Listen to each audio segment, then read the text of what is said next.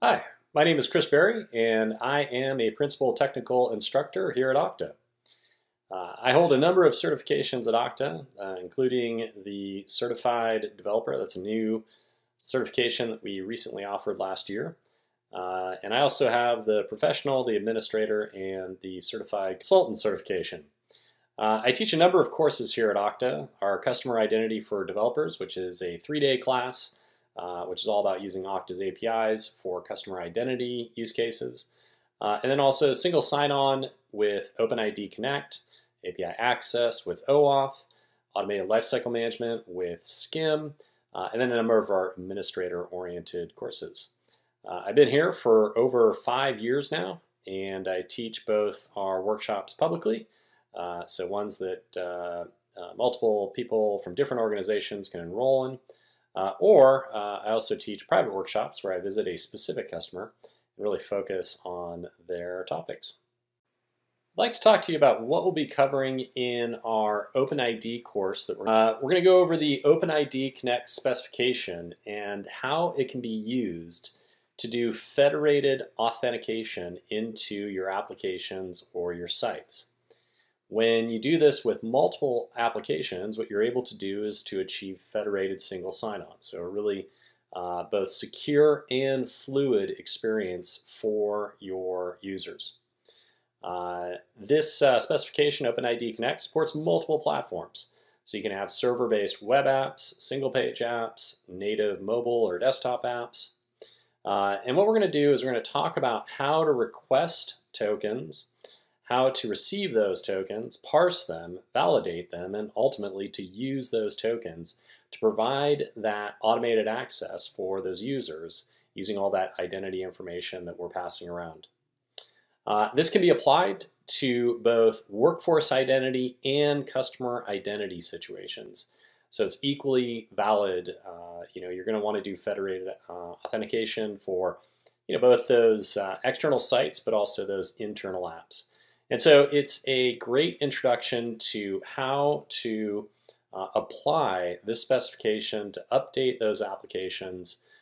This is a developer-oriented course. You don't necessarily have to know how to program, though, if you're a part of a development project that is going to be applying these standards to your applications for the purpose of federated authentication.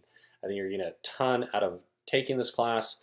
But like I said, we're going to show you how to apply those standards to do that federated authentication. Whatever type of application, make it secure and easy and seamless for those end users.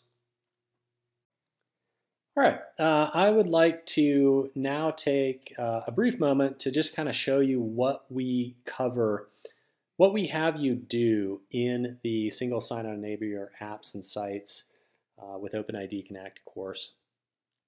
Let me start by saying that we split up the process of doing federated single sign-on into the following steps, which is to say you do primary authentication, which is log in with a username and password.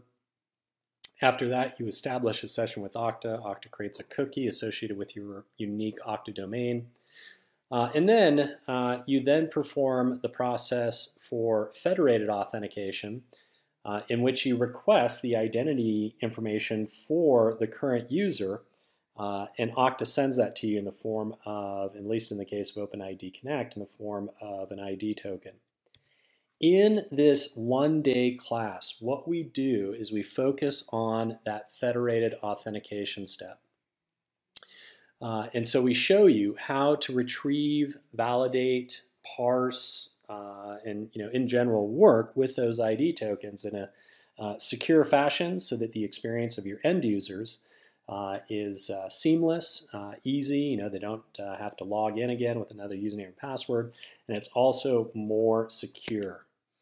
All right, so what we do is in this class, we start with an application that has no protection to it. It's a completely public app. Now in your case, you might have existing apps that have authorization logic so that when a user navigates to a protected area, they need to authenticate with a username and password.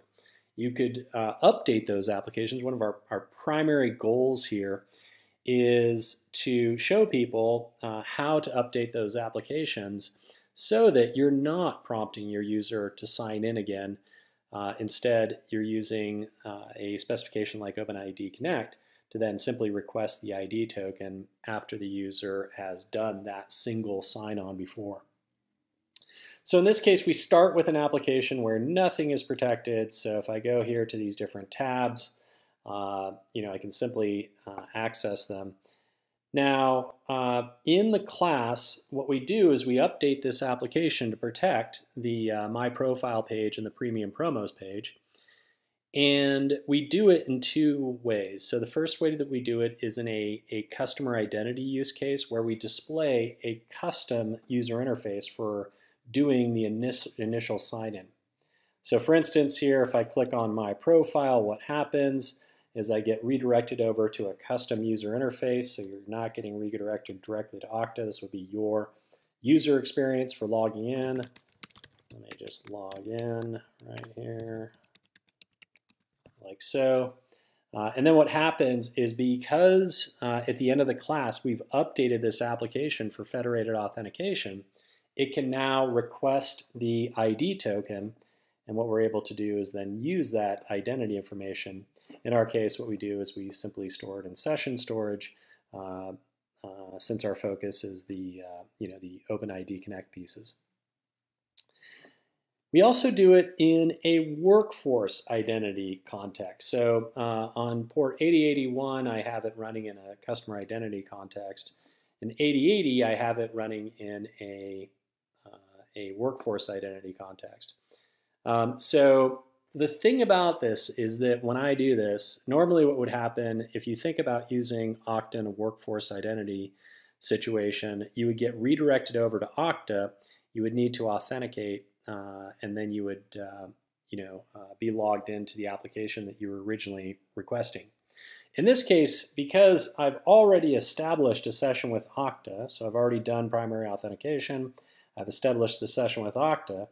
When I then demo this on another version of this app running on a different port, what's going to happen is that Okta is just going to immediately return the ID token to this application. Just so you know, it is a different ID token. It's just the same app that I've cloned across two sites. This is single sign-on in action. We are not challenging the user to sign in to this application. Using the OpenID Connect spec, we basically simply, because we already have the session, request the ID token and then use it within the application.